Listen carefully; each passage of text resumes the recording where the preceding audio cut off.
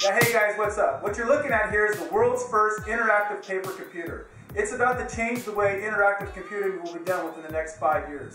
It was just unveiled this month at the Association of Computing, Machinery, Computer, Human Interaction Conference in Vancouver.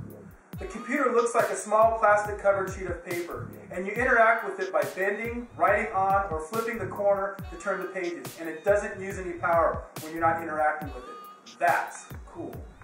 Anything digital can be stored on the paper computer, and by being able to store and interact with documents on a larger version means offices will be able to go paperless, and you can pass that across desks at meetings and stack them like paper. By the way, did you know that the average office worker uses 10,000 sheets of paper each year, and we use 4 million tons of office paper here in the US? Let me know what you think about the paper computer and the endless applications it has in the comment box below, and please subscribe to my channel. And until next time, peace.